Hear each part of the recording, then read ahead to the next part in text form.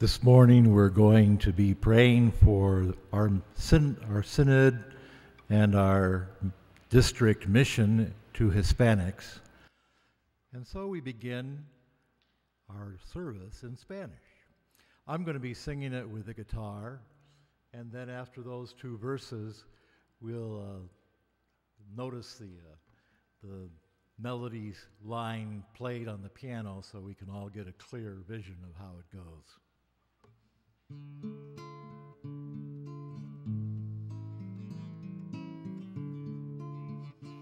Cristo vive, fuera el llanto, los anhelos y el pesar. Ni la muerte ni el sepulcro lo ha podido sujetar. No los que hice entre los muertos al siempre de vivir. Cristo vive, estas nuevas por doquier dejado oír. Que si Cristo no vivieres, vino fuera nuestra fe, mas se cumple sus promesas, porque vivo viviréis. Si Adán entró la muerte, por Jesús la vida entró. No temáis, el triunfo es vuestro, el Señor resucitó.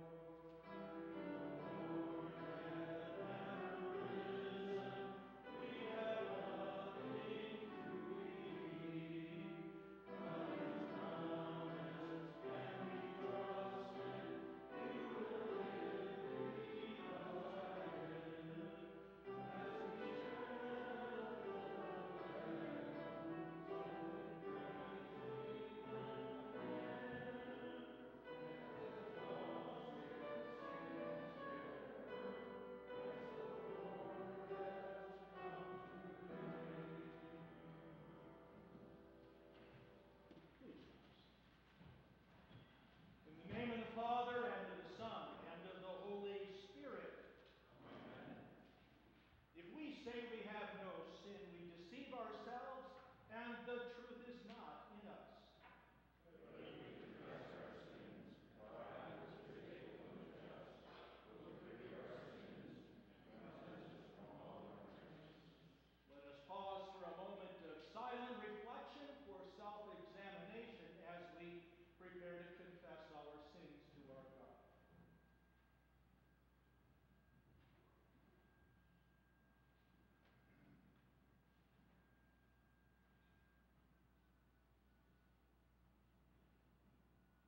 Let us then confess our sins to God our Father.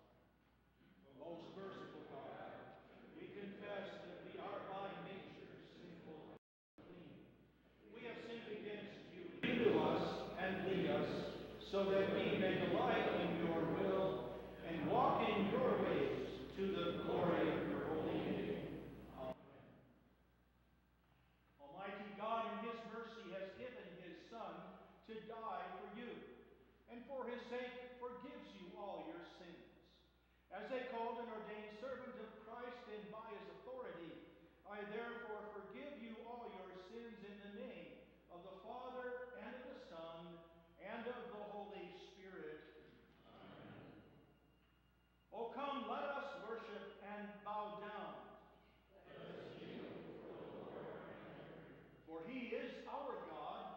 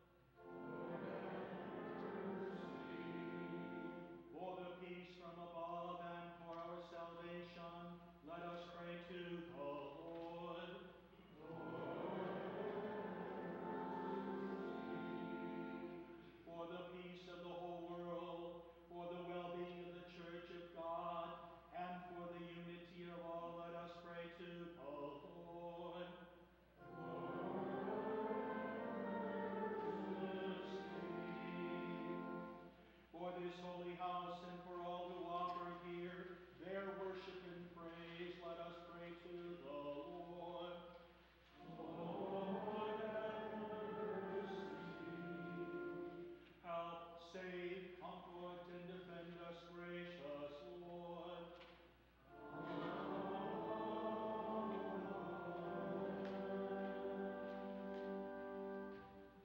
The Lord be with you. And also with you. Let us pray. O living Lord, we rejoice in you today. We have sought your mercy and known your faithfulness. According to your great compassion, may you enable us to participate as your disciples in your mission to seek and to save the lost. Lead us to that wandering lamb who needs the embrace of their Savior, Shepherd, Redeemer. And so may the harvest increase to your radiant glory. Glory be to the Father, and to the Son, and to the Holy Spirit, as it was in the beginning, is now, and ever shall be, world without end. Amen. This is the feast of victory for our God. Hallelujah, hallelujah, hallelujah.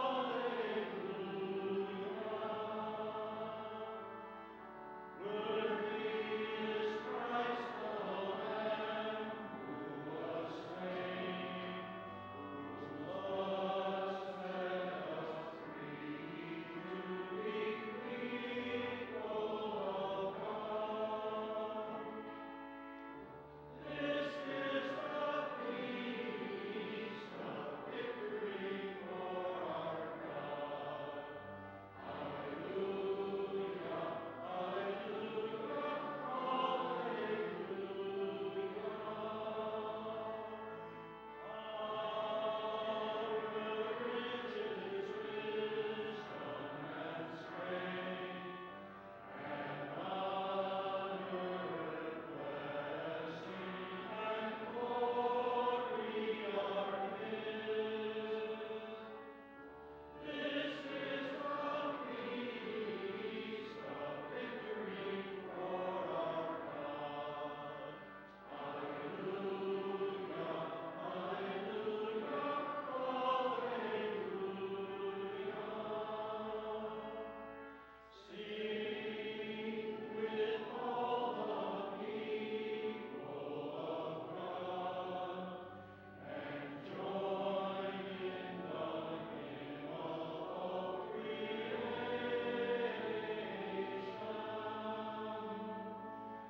Blessing, honor, glory, and might be to God and the Lamb forever.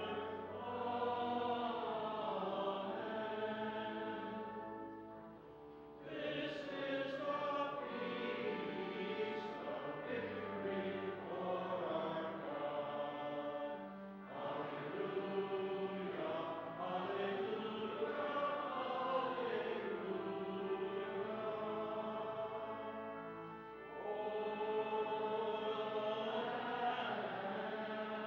Who was slain has begun his reign. Hallelujah.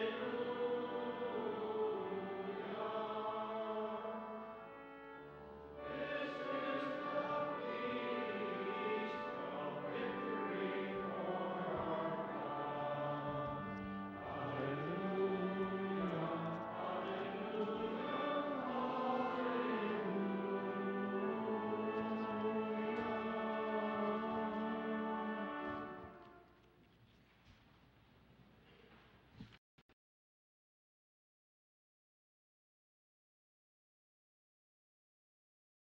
8, verses 26 through 40.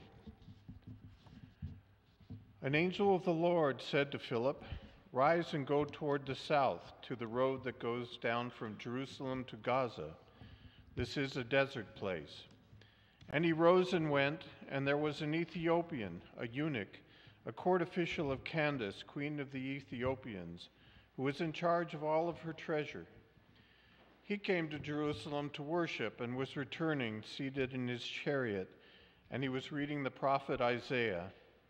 And the Spirit said to Philip, "Go over and join this chariot." So Philip ran to him and heard him reading Isaiah the prophet and asked, "Do you understand what you're reading?" And he said, "How can I, unless someone guides me?" And he invited Philip to come up and sit with him. Now the passage of the scripture that he was reading was this: "Like a sheep he was led to the slaughter, and like a lamb before its shearer is silent, so he opens not his mouth. In his humiliation justice was denied him. Who can describe his generation? For his life is taken away from the earth." And the eunuch said to Philip, "About whom, I ask you, does the prophet say this? About himself or someone else?" Then Philip opened his mouth, and beginning with this scripture, he told him the good news about Jesus. And as they were going along the road, they came to some water, and the eunuch said, "See, here is water. What prevents me from being baptized?"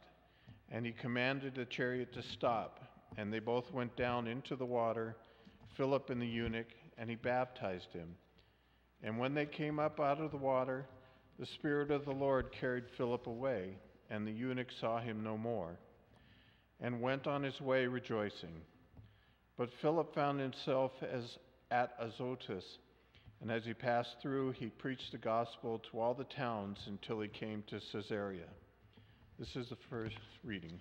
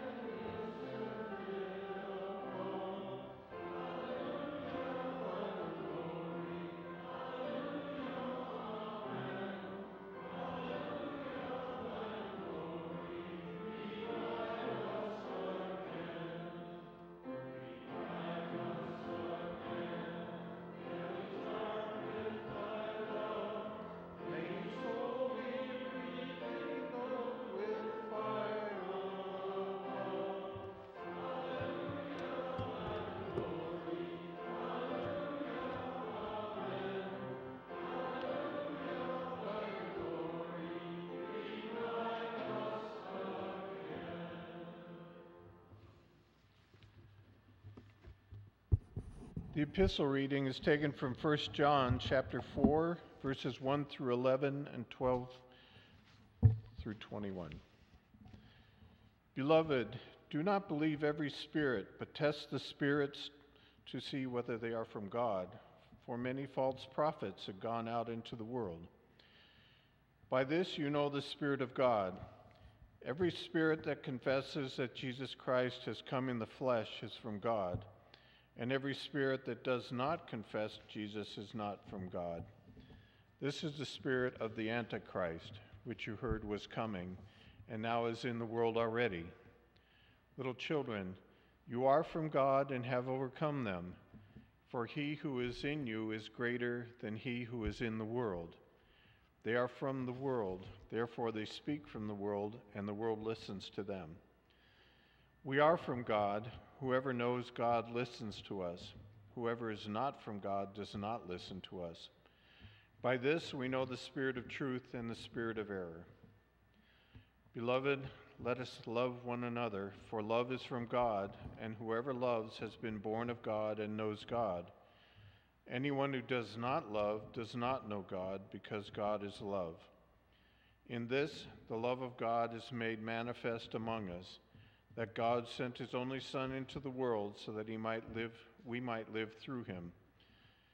In this is love, not that we have loved God, but that he has loved us and sent his Son to be the propitiation of our sins. Beloved, if God so loved us, we also ought to love one another. No one has ever seen God. If we love one another, God abides in us, and his love is perfected in us. By this we know that we abide in him and he in us, because he has given us his Spirit. And we have seen and testified that the Father has sent his Son to be the Savior of the world. Whoever confesses that Jesus is the Son of God, God abides in him and he is in God. So we have come to know and to believe that love that God has for us. God is love, and whoever abides in love abides in God, and God abides in him. By this is love perfected with us, so that we may have confidence for the day of judgment, because as he is, so also are we in this world. There is no fear of love, but perfect love casts out fear. For fear has to do with punishment, and whoever fears has not been perfected in love. We love because he first loved us. If anyone says, I love God, and hates his brother, he is a liar. For he who does not love his brother whom he has seen cannot love God whom he has not seen. And this commandment we have from him: whoever loves God must also love his brother. This is the word of the Lord.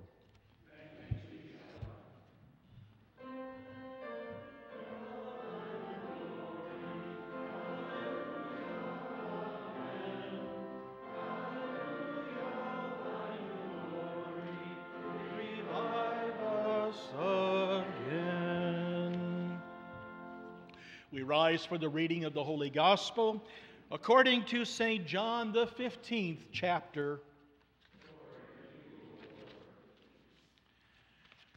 Jesus said, I am the true vine, and my Father is the vine dresser.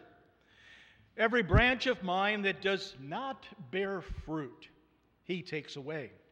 And every branch that does bear fruit, he prunes, that it may bear more fruit. Already you are clean because of the word that I have spoken to you.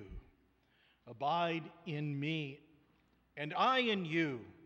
As the branch cannot bear fruit by itself unless it abides in the vine, neither can you unless you abide in me. I am the vine, you are the branches. Whoever abides in me and I in him, he it is that bears much fruit. For apart from me, you can do nothing. If anyone does not abide in me, he is thrown away like a branch and withers. And the branches are gathered, thrown into the fire, and burned. If you abide in me, and my words abide in you, ask whatever you wish, and it will be done for you. By this my Father is glorified, that you bear much fruit, and so prove to be my disciples. This is the gospel of the Lord. Praise to you, Lord. You may be seated as we join in singing the hymn of the day. You're probably looking at the title and thinking, boy, I've never heard of that hymn before, and you probably haven't. But the words are just perfect for our gospel lesson today. And we found a tune that you're going to know very well to sing them to.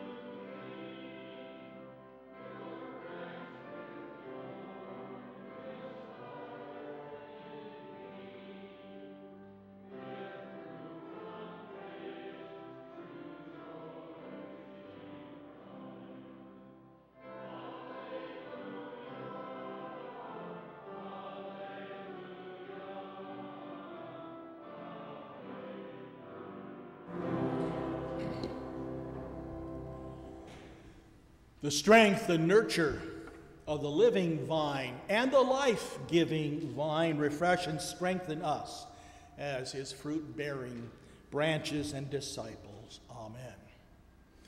And the word of God for us this day is the portion that we read earlier as part of the final discourse of Jesus with his disciples, recorded in the Gospel according to St. John shortly before his arrest and his trial, and of course, his crucifixion.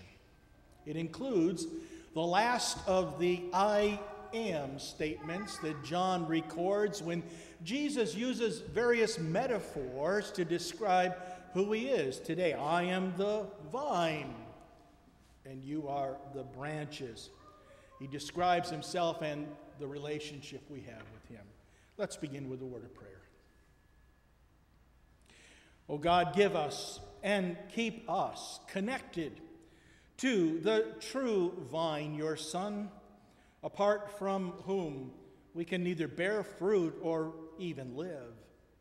Nourish our life in his resurrection that we may bear the fruit of faith and love and know the fullness of your joy, hope, and peace. In Jesus' name we pray, and all God's people say, Amen.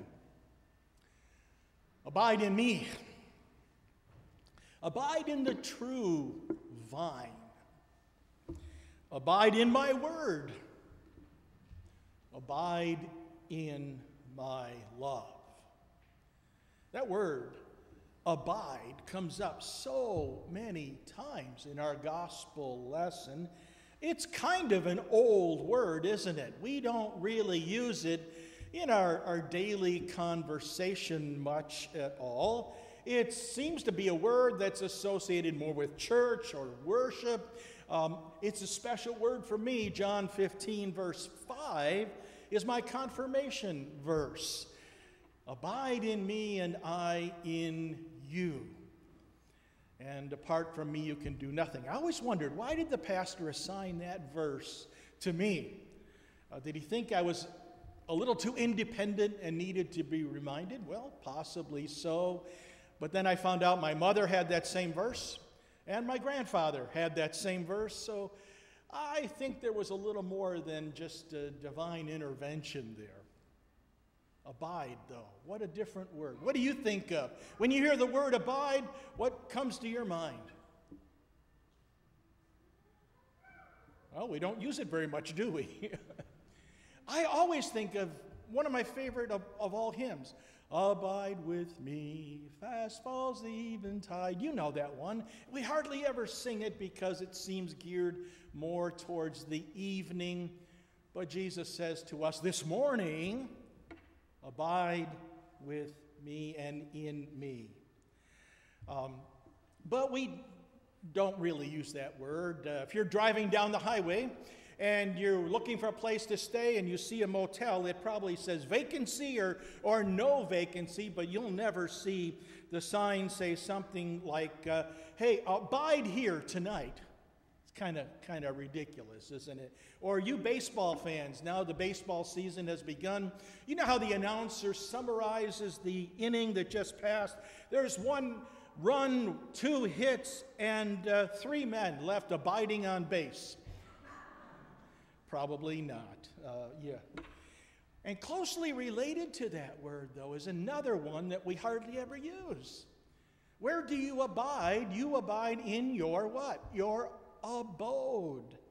And so we get this image of being in Jesus, being intimately connected with him just as we are in that holy baptism. And that's partly why we wanted the vines to pour out of the baptism font, to show our connection with Jesus, that we're baptized in him, in his life, in his death, and in his resurrection, and we are connected with him as the vine and you and I as his branches. It's an old word, and I think it's kind of an old concept, too.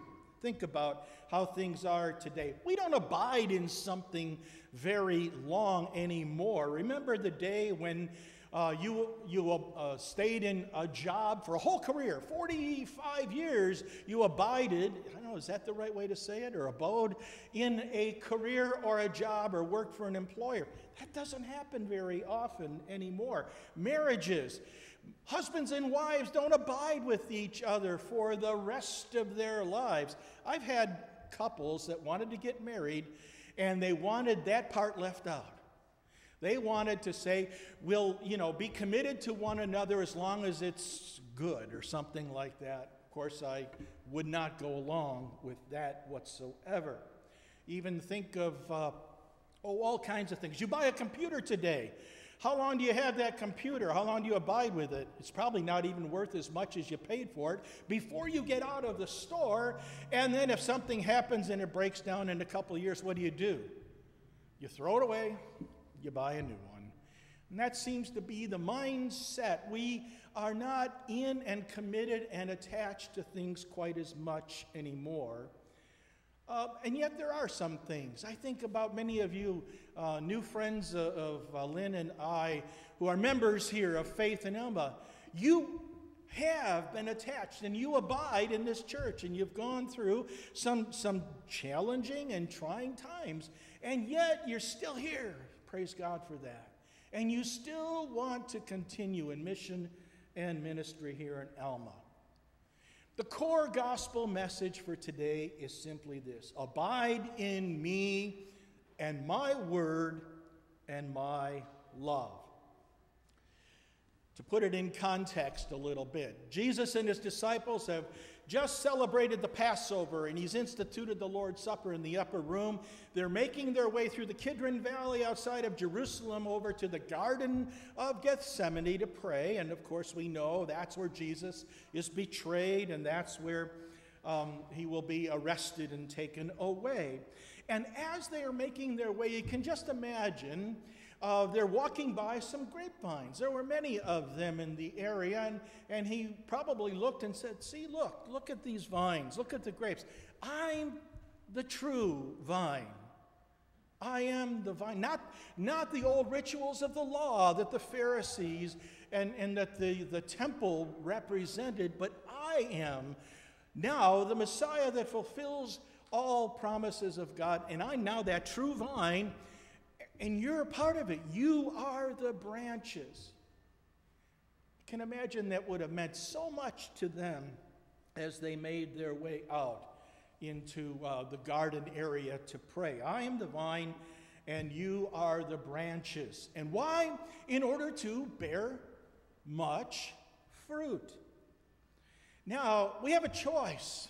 As the gospel unfolds, he says, you can abide in me and bear fruit. Any branch that does not bear fruit, that is barren, what happens to it? The vine dresser comes along and cuts it off. We have this end time kind of concept or perspective now. As Jesus is speaking to his disciples, he's talking about the final judgment and what will happen to those who don't truly believe in and have a faith that bears much fruit. They will be cut off and what? Thrown into the fire. That image of eternal punishment and separation from God. A lot of people today don't like this. We live in a world that has all kinds of shades of gray. There's no shades of gray in this gospel lesson. Apart from Christ the vine, you can do, well, a little bit. You can do okay. You can do pretty good. No. Apart from Christ the vine, you and I as branches, we can do nothing. We can't bear fruit. Some translations even translate this, you can do no good thing. You can't produce good works of faith if you don't have faith. You can't go it alone. And a lot of people these days, that's what they like. They want to go it alone. You can't even survive on your own. Apart from me, you're dead. Your faith that is barren, you'll be removed, and so you have a choice. Choose the vine or choose the fire. Now, we do that choosing by the power of the Spirit to remain connected to the true vine, but we can reject that Holy Spirit as well and choose the fire. But who would want to certainly do that? We can't even stay connected to the vine. We can't just be a branch that hangs out for a long time, doesn't produce fruit, and just stay connected. No, there's no such thing as that in the kingdom of God. You either bear fruit, the fruits of faith, or you're outside of the kingdom, or you should know that you better question your faith at least. There's a lot of misunderstandings about what discipleship means. A pilot gets on the microphone and he's speaking to the people on the airplane, and he says, we got a little trouble here. Some of you, if you look out the left side of the plane, you might have noticed one of the engines is not working. We had to shut it down because of some problems. But don't worry. We got 3 more engines. We got 3 more propellers and their jets, and we'll be fine. But we'll be a little late. We'll be about a half an hour late getting into our destination. And a little while later, he gets back on the microphone again, and he says to the people on the plane, he says, oh boy, this is very unusual, but we had to shut down another engine on the plane. If you look out to your right, you're going to see that. But still, don't worry. We've got 2 engines left, and we'll be just fine. We can fly with 2 engines with no trouble, but we'll be about an hour and a half later. Would you be nervous by now? Yep, you know where we're going. The pilot gets on the microphone again and says, oh, I'm so sorry. I've never seen this happen before. We had to shut down the 3rd engine. Now, I know you're probably afraid, but don't worry. We can still fly with 1 engine, but we're going to be about 2 to 3 hours late getting into the airport destination. One of the passengers looks at the other one and says, oh my goodness, I hope that 4th engine doesn't have to get shut down. We'll be up here forever.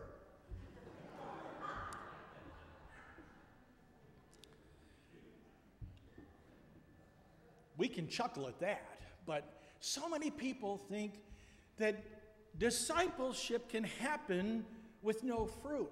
That you can just be, let's say, a member of a church, but do nothing. That you can just be a Christian and not even be a member of a church and do nothing. Now, I would say I can't look into someone's heart and see if they have faith or not, but by your works you will be known, and God certainly can.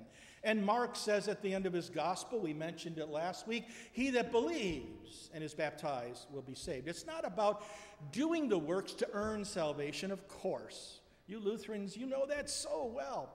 But it's about the faith that has no works. Is there really and truly a faith? And it seems Jesus is saying no. So what he is saying then is abide in me. That's the only way to remain faithful, the only way to be fruitful is abide in me. It's either the vine or the fire, like we said before. Stay connected to the power of Christ and his cross and his empty tomb. And how do you do that? Through his word, as we share that word today. And in Bible class, later this week, I think tomorrow night, the women's Bible class. And that's how you stay nurtured in that word and connected to the vine as you receive and participate in the sacraments, as we encourage and strengthen one another as the fellowship of believers.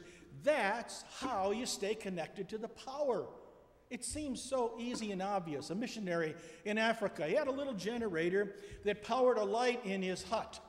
And one of the villagers said, boy, could I have one of those? Could I have a light bulb? And the missionary thought, sure, I guess I'll give you a light bulb. He did.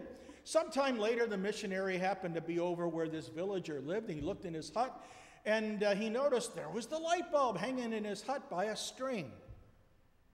And the villager said to the missionary, he said, you gave me a bad light bulb. This one doesn't work. It was not connected to the power source. You and I as disciples, we know it's obvious we need to abide in Christ. We need to be connected to the power source in order to shine and to bear the fruits. And apart from that power source, We're like a light bulb not connected to electricity. Abide in me and live, Jesus says. It happens to be that if you're a barren branch, you're cut off, you're not going to live, you're going to get thrown into the fire. There is that vital connection to Jesus for life. My father, in the days before, we had all these beautiful artificial Christmas trees. How many of you have an artificial tree? I used to till I got remarried. She's a live tree fanatic. And I think I mentioned to some of you, we're looking at a condominium that we think we might be able to buy. We put a bid in on it. It has a vaulted ceiling, so we're already dreaming about putting in a, how high? 20 foot Christmas tree. So pray for me. But my dad used to take the live Christmas trees, and sometimes, there'd be a little hole in the tree, a branch didn't come out. He'd take one from behind or cut one off below. I'll bet some of you have done this too. And then he would take that branch, drill a hole in the bough of the tree, and fill it in the hole. But you know what happened to that branch? It died. Oh, it had some sort of artificial connection. It was being held in place, you might say. But it wasn't connected to the vine. My stepson is just about ready to retire from the Army. He's been in about 23 years or 4 years, I think, now. He's been a helicopter mechanic most of that whole time. And I asked him some things about helicopters. He said, the most important part of a helicopter? He said, it's that mechanism and that bolt that holds the prop, the propeller, or whatever they call it, to the cab and the engine to keep it flying in the air. If that bolt breaks and the prop is separated from the helicopter, you know what's going to happen. And you know what they call that bolt? I don't think they call it this in the guide for the Army, but they refer to it as the Jesus bolt. Isn't that amazing? Because that's the bolt that keeps them alive and connected. And that's what Jesus is saying to his disciples and us. And he's saying to us also, abide in me and bear much fruit. Bear much fruit. There's no such thing as being connected and barren. I've had the privilege for the last year or so to work with Greenfields at the various nursing facilities. There's one phrase that comes up sometimes. I really don't like it. Someone will say, well, where do you work? I'll tell them, oh, you work in God's waiting room. I don't like that phrase at all. And I think that's another one of those misunderstandings about discipleship. Because where does it ever say in Scripture that we're supposed to, when we get old enough, stop bearing fruit? Isn't it the oldest vines and branches that bear the best fruit? I think we're called to be fruitful until the Lord calls us into the harvest time, be it when he takes us from this life or at the end time when he calls us and gathers us together. In the meantime, now I realize the good works and the fruits of faith, when you get to the ripe old age of 70, 80, 90, or 100, we have a few over 100 at Greenfields, maybe the fruit's a little different than it used to be, but is important in the kingdom, or the Lord wouldn't have you there still serving as a disciple of his. And so we're called to bear much fruit all of our days. We rejoice in the Lord always. And again, we say rejoice as we respond to this word and to this gospel message for us today. Let us rejoice. Let us abide in the true vine and bring forth much fruit to his glory in Jesus' name. Amen. Let us pray, and then we'll sing together, Rejoice in the Lord Always. Gracious Lord, we thank you for this very bold and straightforward gospel. There can be no mistake. There are no shades of gray. You're either faithful or you're not. You're either bearing fruit or you're apart from me. Keep us ever connected to you, the true vine, as your fruitful branches. We pray this in Jesus' name. Amen. Rejoice in the Lord always, and again I say rejoice. Rejoice in the Lord always, and again I say rejoice.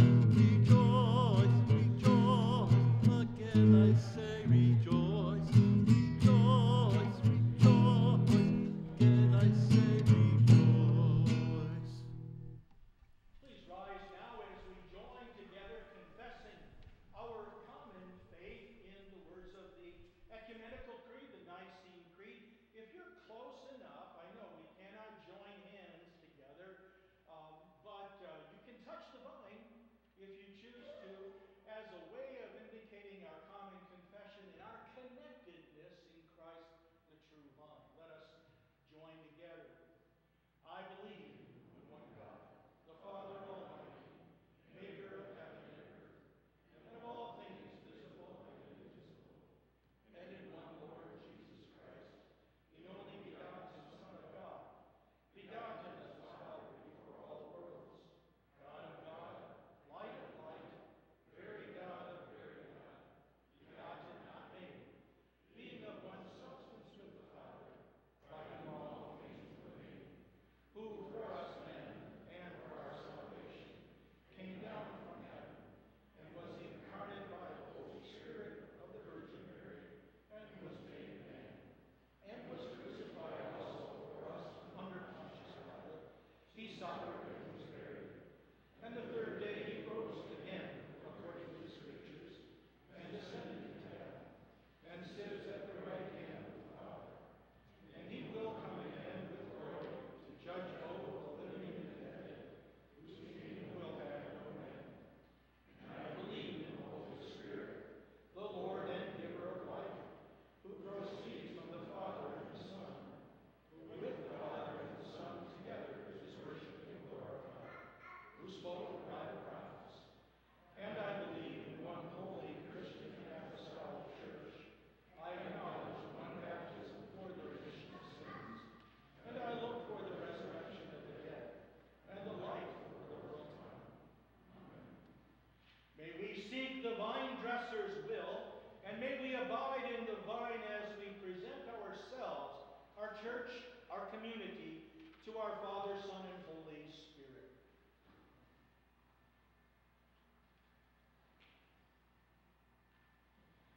Source of true life and true love, keep us, your branches, in the nurture of your word, and make us ever fruitful, filling us with your Spirit.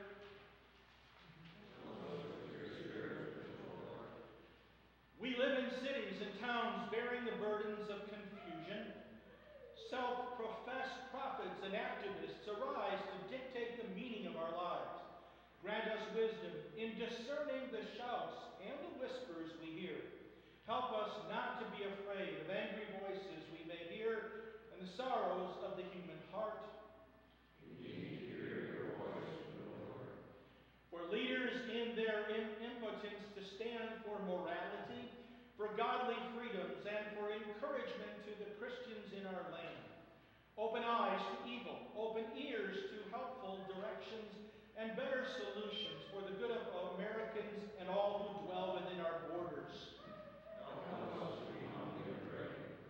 Holy Spirit, may your love move in us with power, that we may exercise the ministry of rescue, of reconciliation, and of caring outreach with courage. Strengthen us to do this with the Lord. 1 and 3, may we abide in you as we intercede for those whom we mention in need and those whom we mention in quieted hearts and silent prayers.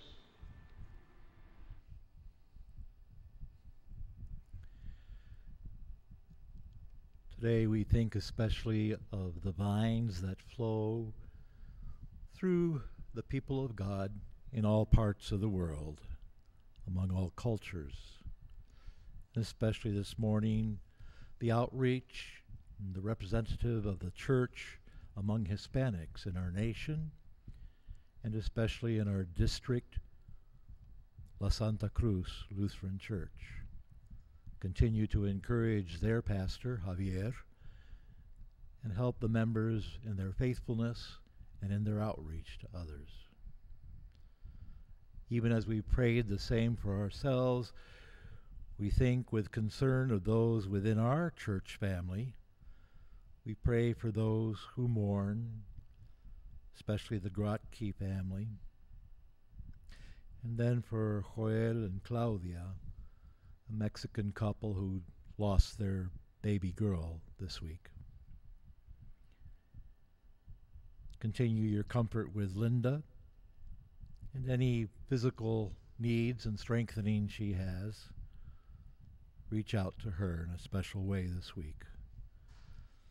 Even as we think of Bill and Sally, and Alice, how they've abided for many, many years, and the difficulty of being apart during these weeks.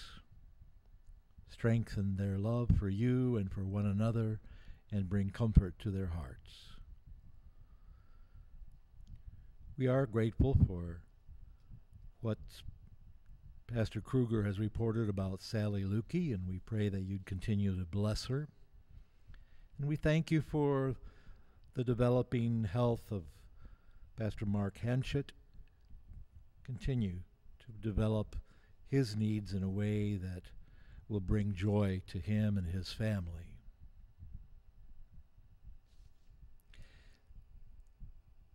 So, Lord Jesus Christ,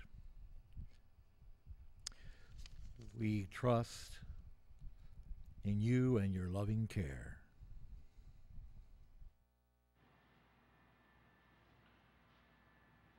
We thank you, O Lord, for a wonderful meeting this past week with brothers and sisters from Emmanuel Lutheran in East Aurora and our district president, Pastor Dr. Wisher. We pray that you would continue to bless faith in the calling process and Emmanuel as they anticipate that coming in whatever way or potential partnership, however we might proceed in mission and ministry as independent churches or as partnered together. We pray that we continue to go with great faith and seek to be your fruitful disciples. Jesus, we trust in you and your loving care. Amen. For the opportunity for meaningful employment in our land, O Lord, as we revive the economy, we pray that we might find ways that we can use our talents and gifts that we've been given to serve the common good of all and to return to meaningful employment in our land and to continue to rebuild the economy and the health of our country. We look to you, good Lord, as our hope in whom we abide and put our trust in you. Send us as you did the Ethiopian on his way rejoicing. To you be glory and honor and praise. Amen.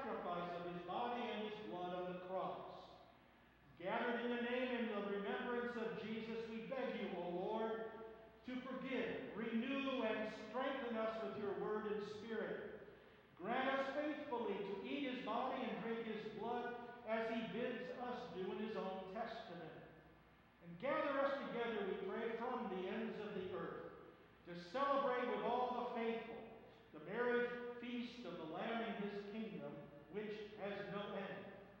Graciously receive our prayers, deliver and preserve us.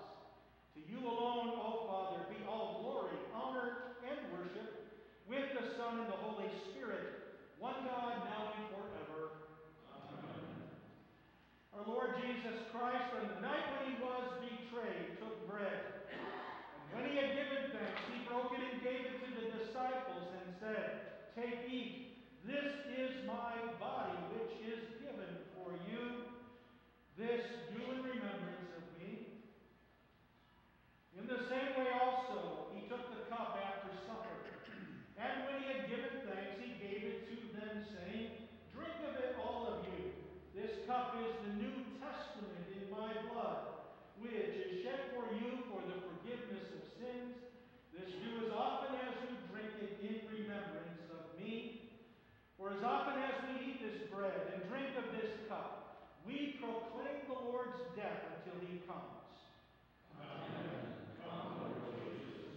O Lord Jesus Christ, only Son of the Father, in giving us your body and blood to eat and to drink, you lead us to remember and confess your holy cross and passion, your blessed death, your rest in the tomb, your resurrection from the dead, your ascension into heaven, and your coming for the final judgment. So remember us in your kingdom and teach us to pray, "Our Father, who art in heaven, hallowed be thy name. Thy kingdom come, thy will be done, on earth as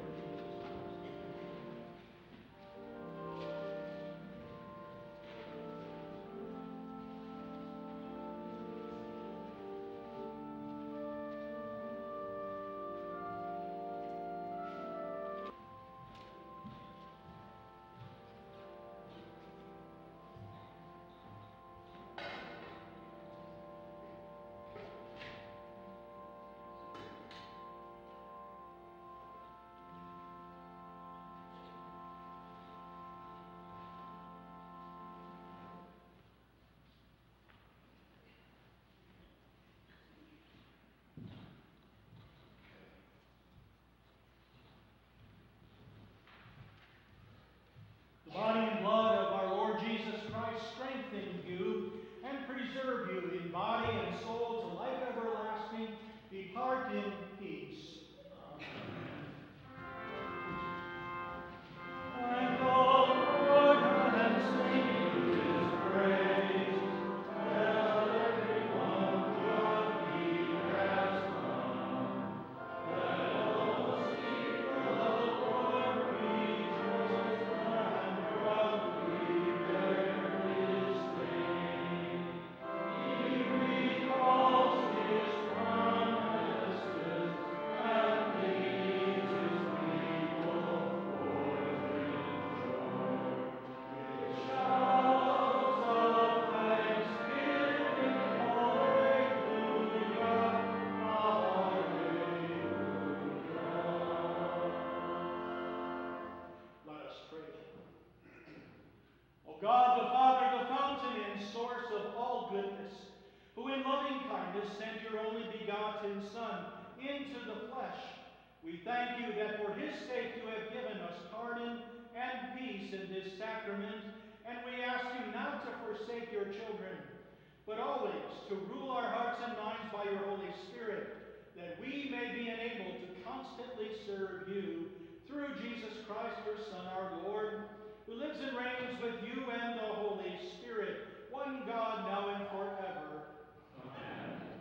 Now may the God of peace, who brought again from the dead the great our Lord Jesus Christ, the great shepherd of the sheep, by the blood of the eternal covenant, equip you with everything good, that you may do his will, working in us that which is pleasing in his sight, through Jesus Christ, to whom be glory forever and ever. Amen. Amen. Amen.